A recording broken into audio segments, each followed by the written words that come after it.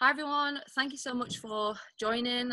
Before we start, I just want to say a massive thanks to Vinco Sport for providing this in a safe manner so you can still see the drills. Session 3 is going to be all about pole vault drills that you guys can do at home, and hopefully they can transfer across when you get back to being able to pole vault in your training centre. Now today we're going to focus on 4 bits of the vault which are really important, and that's the approach run, the plant, the takeoff and the on-pole work. And we've got 3 or 4 drills for each one of those. The equipment you're going to need today, I've got it here, is I'm quite lucky, I've got cut up bits of poles at home, so you need anything that resembles this really, so a broom, a mop, anything really that you can use. And also, if possible, another one with, I've chosen a tin of beans and taped it to the end of the pole, so when we're doing some of the drills it just gives it a little bit more weight so it feels more like a pole that you're working with. You're also going to need a little helper, so I've got my husband here helping me, but a parent, a sibling, for a few of these exercises just to help out. The 2 really important things about this session is space. As you can see, I'm doing it outside today rather than in my lounge because we need a little bit more space, because some of the drills are a little bit more hectic and a little bit of running involved. But also what's really important is visualization. Now, I do a lot of this anyway, but it's especially important right now because we're not able to pole vault. So these drills, when you're going through them, really think about where you would feel in the jump. So for example, if I'm focusing on the plant, I'm thinking, okay, when I'm vaulting, when I'm normally training, how does this cross over? And hopefully that'll help the crossover much easier. Don't worry, this session is going to be recorded as well, so if you miss anything, you can have access to that and go back and see what Scott said or what I did. Yeah, so let's start. Over to you, Scott. Great, thanks, Hol. Morning, everybody. Just firstly, before we get going, a quick apology for me for being a week late. Holly had to delay this, and it was completely on my behalf. A week ago today, my partner, my wife Sally, was in labour, and we gave birth to a little baby son. So I had to cancel on Holly, which was unfortunate for her, but great for us. So apologies. Anyway, let's make a start. We are going to start with a block of drills looking at the approach run and the pole lower. There's 3 in this section that we're going to look at, and for this you're going to need your weighted pole, so your broomstick or your mop handle with a bit of weight attached to the end of it. Exercise number 1 is going to be dribbles with pole lowering. So Holly's going to pick the pole up with the weight away from her. She's going to dribble and just rehearse bringing the pole down to the parallel with her hands. Okay, she's going to turn around and do it on the way back. So pole's up, lowering it down, popping it back up, lowering it down, and popping it back up. Perfect. The key things are, guys, with your hands is don't let your front hand drop too low. You want to keep your front hand in line with your sternum, and then the back hand just acts as a bit of a counterbalance, so it just drops back away from the hip just a little bit. But you don't want to let that front hand get too far away from you. That's perfect, exactly. And while you're doing that, make sure your dribbles have really good form as well. Don't be sloppy with your dribbling. You've got to make sure you keep your toes pulled up, really crisp on the ground. Okay. All right. Next drill, we're going to do a walking approach run with the pole. So Holly is going to do a 16-step approach run. 2, 3, 4, 5, 6, 7, 8, 9, 10. 1, 2, 3, 4, 5, 6. Boom. Perfect. Go back to the other side again, Hol, and do it that way because they can see your hand when you're planting then. Now it's important to remember, guys, I'm going to talk through this again. There's hold on a second. So there's a couple of things we need to remember with Holly. She uses a 2-step walk on. So she does 2 little steps at the beginning and then starts her 16-step approach run. And her run structure that Holly uses from full approach is a 10-6 rhythm. So we're going to have a look at that this time. Let's go. So 2 steps walk on, and then 1, 2, 3, 4, 5, 6, 7, 8, 9, 10. 1, 2, 3, 4, 5, 6. Perfect. So you can see a couple of things that Hol did there really nicely. She increased the frequency of her steps in the last 6 strides, which was really imitating what she's trying to do on the approach run. So she's running strong for the first 10 steps and then running with really good foot speed in the last 6 steps. And during that whole time, she's got great posture, great form, and she's lowering the pole down to parallel before she plants the pole. Now, we're going to progress that on now from a walking approach run with pole to a dribble approach run with pole. So Hol's going to do 2 steps walking and then dribble 16 steps. Here we go.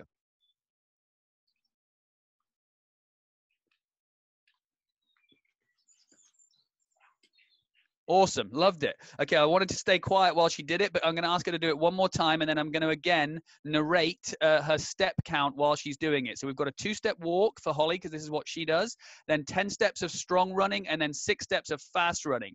4, 5, 6, 8, 10, 1, 2, 3, 1, 2, 3. Boom. Perfect. Hard to count every step when you're doing it so fast, so counting every other step in that first block is probably the way to go.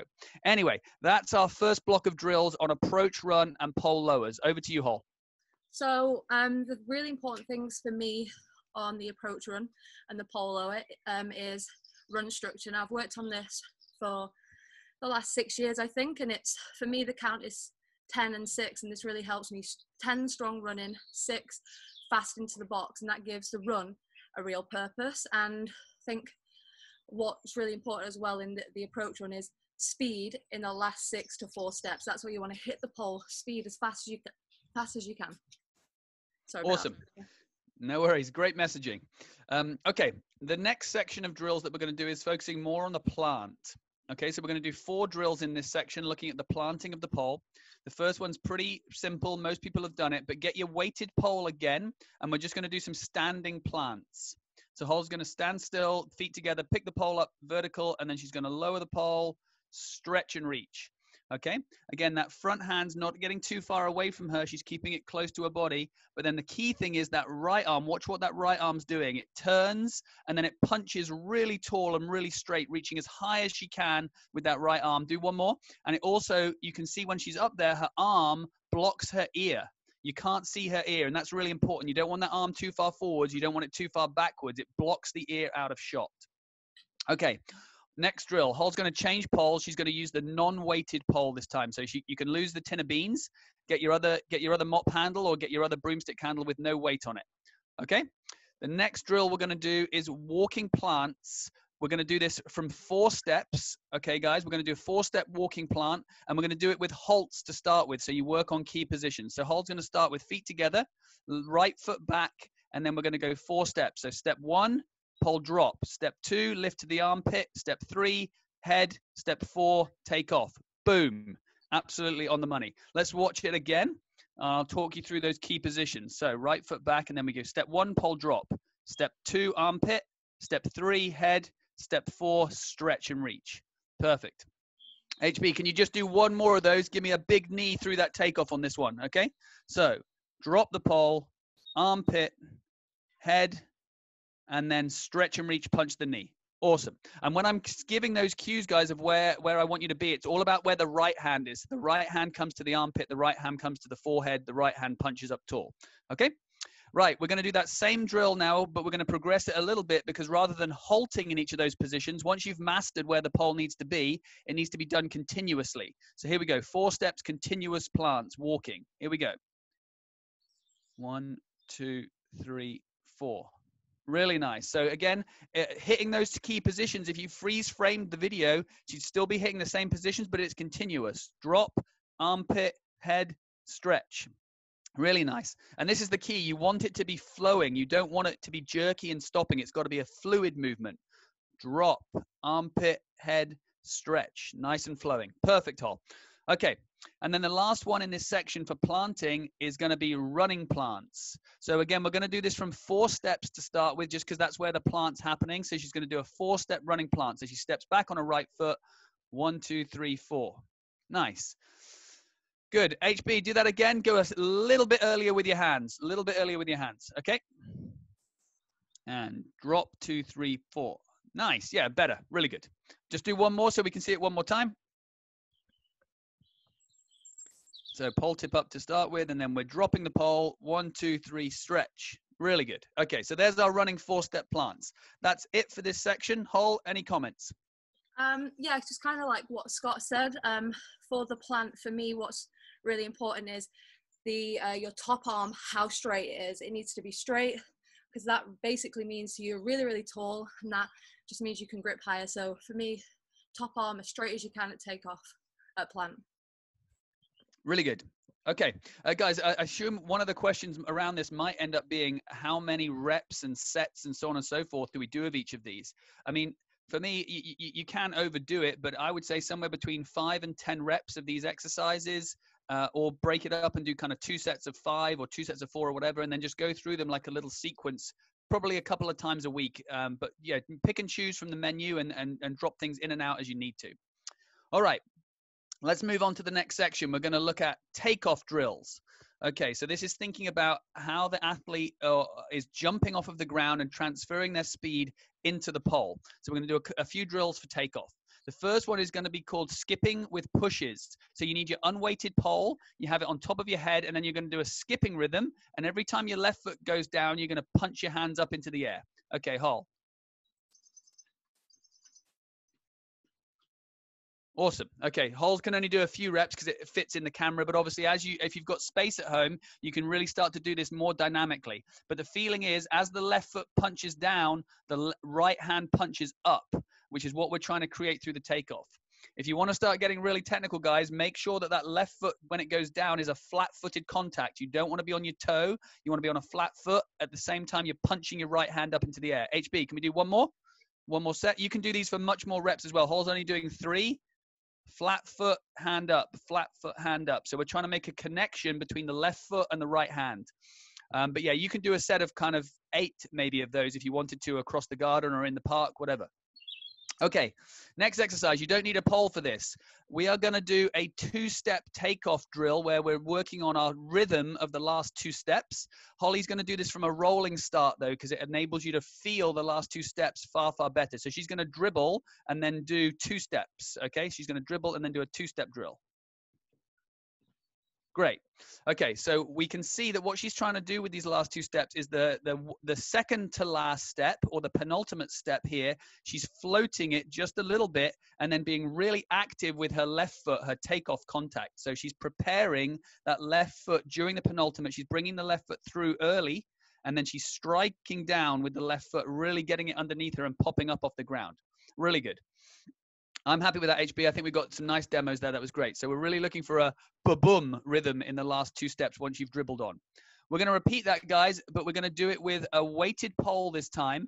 But what we need you to do is turn the pole around from the way that you had it before so that the weight now is above your right hand. Okay, it'll just give you better feeling for this drill. Start with it up on your shoulder or up on top of your head, whatever's comfortable. Okay, and then we're going to dribble and then 2-step drill. Nice. Yeah, good stuff. Again, look at the way she floats the penultimate, gives herself time in the air a little bit to get that takeoff leg through, and then she strikes down with the takeoff leg right underneath her. One more, HB. Nice. We're trying to punch that right hand up as early as we can into the air, so we're getting early hands. Boom. Awesome. Great improvement there as well from Hull. Even at 27, 28, she's still not mastered everything. She's not quite there. All right. Next drill. You're going to need your partner for this one, guys. So bring in mum, dad, sibling, whatever. Bring somebody in to help you. And you're going to get your piece of pole with no resistance or no weight on it because your partner's going to provide the resistance. And this is called 1-step planting with resistance. Boom. Okay. Nice. Oh, yeah. Paul, we're going to make a pole vault coach out of you yet. Okay, so 1-step stretch. Okay, partner's just providing a little bit of resistance so Holly can feel that stretch at takeoff. That was really nice. Really, really good. God, I miss coaching pole vault. Yeah, so that's the 4 drills for the takeoff. Okay, the last one there was that 1-step planting with partner resistance. Hol, over to you.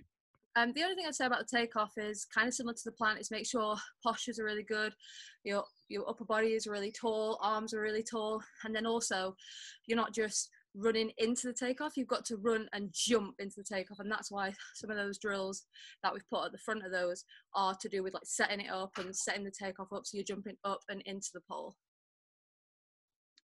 Awesome, sounds great. Okay, last section of drills. We're going to be doing some work for the on-pole work, and there's a few in this section, so hopefully these are useful to you guys. The first one, you're going to need a piece of equipment that you can throw. Holly's got a med ball at home, but guys, get creative. Use a football, a basketball, put something with a bit of weight behind it in like a backpack or something, but just get creative, okay, and get a little bit of load. Holly's med ball, I think, weighs 3 kilos, so it doesn't need to be super heavy. Now, we're going to do a 2-step walk. And as she's doing it, she's stretching and then popping the pole across to her partner. Partner's going to return the ball. So from here, 2 steps walking, hands up, stretch, and then she's popping. And it's really important, guys. You can see what she's starting to do is as she catches the ball and pulls it, she pushes her shoulders back. You can see that intention to push her shoulders back and let her hips come underneath. One more hole. So take off, stretch, and then pop. And she's not really closing the shoulders down. We don't want to close the shoulder angle too much. That's not what we want. What we want to see is that the hips are swinging up towards the shoulders. Okay, awesome. So that's our 2-step stretch and pull. Now, next drill, you're going to need, Holly's got a bench here, which is handy, but you don't need a bench. You can do this on the sofa. You can do it on the end of the bed. You know, just, again, get creative. You're going to need your partner for this as well, and you're going to still need your little weighted object. This is called supine pops, but it basically means lying on your back. Paul's going to drop the ball into Holly's hand. She's going to catch it and pop it. That's perfect. It needs to go vertical, not horizontal, because we don't want to close the shoulder angle too much. It's just getting that stretch reflex going. Stretch through the shoulders, catch and pop. One more. Stretch, bang, and we hit it. That's perfect. Really good drill. But again, don't close the shoulders too much. You just want to get that little reflex of stretch and catch and realign the shoulders with the trunk. Awesome. So that was supine pops. Third exercise for on-pole work, we're going to do roll-ups with a pole. So you saw Holly doing this as an abdominal exercise the other day in terms of conditioning. So we're going to add in this time the pole. So it becomes a little bit more specific. Really nice variation here. So she's sitting up, she's rolling up into that invert position and orientating her arms like she wants to be on the pole. So the right arm stays straight, right arm's always straight, but the left arm starts to collapse in and fold to meet the pole so that she can get super tight to the pole. So take those ab exercises that we did a couple of weeks ago and then add in a piece of pole and try and start to visualize, like Holly said, what that's going to feel like in the jump. All right, another really important one now for visualization is our standing full actions. So obviously when you do this on the pole, you're going to be inverted. We can't really do that in the garden. So Hol's going to do it standing up, but you've got to imagine that everything now is happening in reverse. Boom. So that's the sequence of movement that she's doing on the pole. Awesome. Hol, can you turn to face the side now and do it sideways on? Yeah, face that way. That's perfect. Do a little bit more fold in your hips as you lean forwards. There we go. There you go. Boom. Perfect. Really nice. So we're going to see stretch through the takeoff, fold, align with the pole, turn and push out the top of the pole. Do one more because it's so good. I enjoyed it that much. Stretch, align with the pole, turn and push. Awesome. Guys, loads of reps of that and really start to work on your visualization. Try and see the vault, how it's happening when you're doing that exercise. All right. And then last one, we're going to take the last little bit of what Holly did there in her full actions, and we're going to do it now. This is an exercise called pole drop backs. You need your partner to help you here. They're going to provide a bit of resistance, and Holly's going to complete the action that she's going to be doing through the top part of the jump. Okay, we're going to do a few reps of this so I can talk through it. So she's leaning forwards as if she's swung to cover on the pole, dropping back, getting tight, pull, push out the top of the pole. Lots of pressure in Holly's right hand. The right hand is driving and leading on the jump. Awesome. Nice. Okay, that'll do. I think we got it. But yeah, really, really nice shapes, really nice lines. Hol, can't wait to be back vaulting with you soon. I'm going to shut up now and pass back to you to wrap it up. Good job. Thank you so much. Yeah, thank you so much everyone for joining. I hope the 3 sessions we've done have been educational and helpful, and some of these exercises are actually super fun, like that last one especially. Like I could do that all day, and like I said, when you're doing that one, I can actually feel where I would be in the jump if I was actually jumping. So yeah, just if you have any questions about any of these exercises, feel free to drop me a message and I can ask Scott, or I could just answer them. And yeah, just thank you so much for joining and enjoy, and I hope you're all staying safe and back vaulting as soon as possible.